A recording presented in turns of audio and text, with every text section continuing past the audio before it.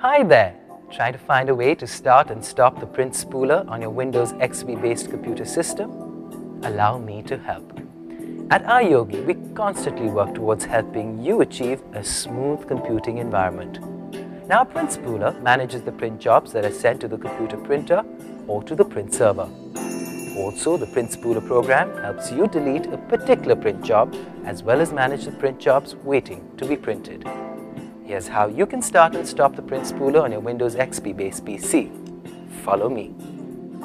Click on the Start button. Go to Run and type services.msc and press OK. Now from Local Services, look for Print Spooler Service and right-click on it. Click on Start if it is stopped and vice versa to stop it.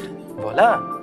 With the help of these steps, you may start and stop the Print Spooler on your Windows XP-based computer without any hassles. Now that's called great tech support. At iYogi, we're always here to help you get more out of your PC, along with its related software and programs.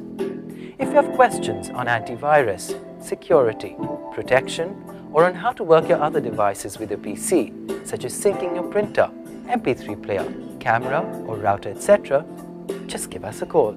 We'd be delighted to help. Go ahead, have fun with your PC. Good karma.